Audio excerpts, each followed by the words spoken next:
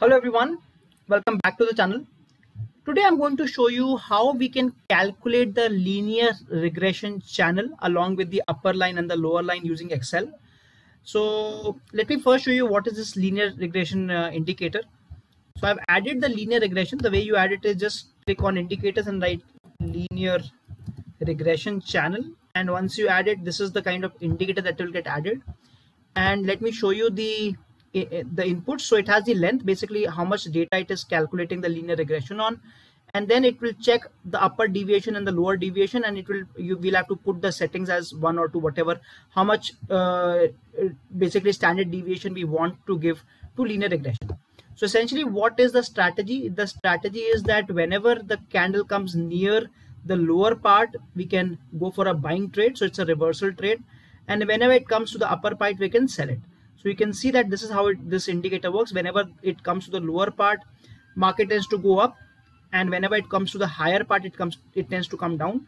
So this is how we can trade this linear regression strategy. And now what we want to find out is what is this middle line. This is called the linear regression line, and the linear regression upper channel and the lower channel. So let's do it on the Excel. But before that, let me tell you what is the 100.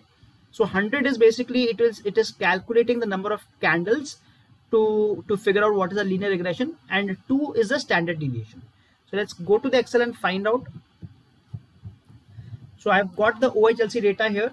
The few things that we will require is the period, and let's say we do it on a 20 period, so basically 20 candles, and we need the upper and the lower. So again, we can do it 2 and 2.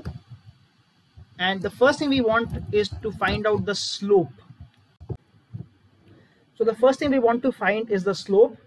To do that, you'll have to use the formula index, open brackets, linest,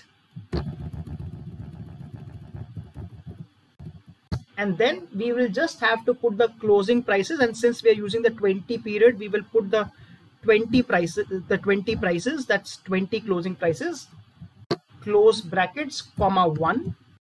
So this gives me the slope of the linear regression. And now I have to find the intercept. For finding the intercept, I'm just copying this function as it is.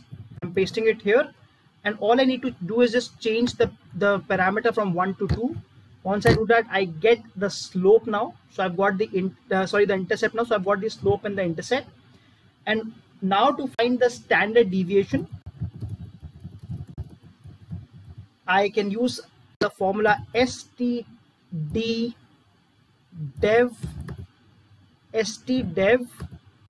PA, that's the name of the formula. And again, I will be using the same closing prices. Everything is on 20 period. So we've got the standard deviation also. And finally, we'll now be finding the linear regression line, the middle line. For that, the formula is equal to the slope multiplied by the period. So this is 20, and let me just fix it. Plus, so let me just make it the bracket also, plus the intercept. So once you do that, you will get your linear regression. This is the middle line that we have got. And now if you want to find the upper band, the formula is this is equal to this, your linear regression, plus open bracket, the upper band number, and let's make it dollar so that it's fixed, multiplied by your standard deviation.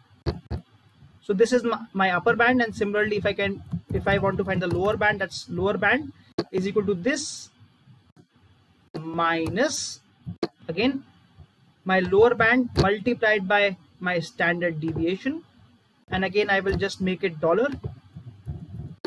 So I've got my upper band and the lower band, and all I have to do is just copy it right till the bottom.